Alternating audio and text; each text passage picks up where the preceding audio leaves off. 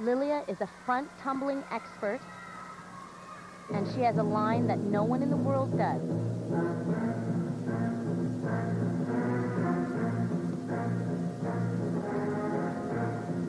Double front. Now in Sabai, she did that with a half out, and it's just as impressive without the half.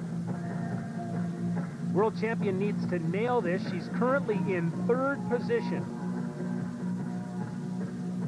Scott, this is a great event for her, so she could really move up in the standings here. She's got a perfect balance of stance and tumbling. Beautiful tumbling line, just like the men do.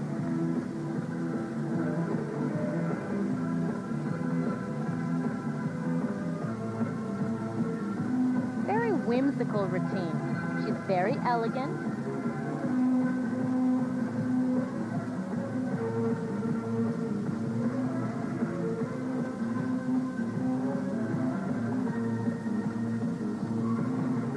Now this is when she really starts to get tired. She's already done 3 lines, and her last line is huge.